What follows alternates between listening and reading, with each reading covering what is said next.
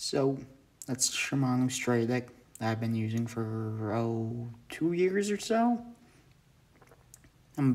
I need to replace the line. I've been meaning to, but just haven't had the time. I'm like, yeah, it's starting to get a little faded, but I found this.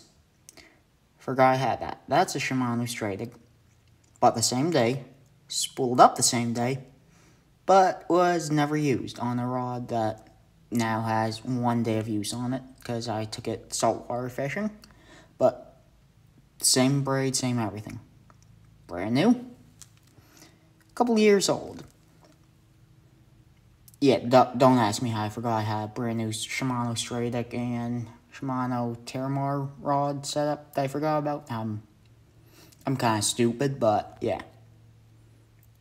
Yeah, I've been noticing that braid seemed a little faded, but didn't think it was quite that bad. Braid's held up great, though. Yeah. It's got a few scuffs and stuff in it, but I've been bouncing the thing off rocks. Both of these have been saltwater fishing, actually same place, but actually had them both out the same day, and yeah, so no use, a lot of use. I'm amazed at how much of that braid has faded. That's Power Pro V2 20-pound black, I believe. I believe it was 20. It was either 20 or 25, something around there. But I like it. Probably gonna spool that one up with fluoro now. Fluoro or maybe real heavy braid, but probably fluoro. 15 or 20 pound.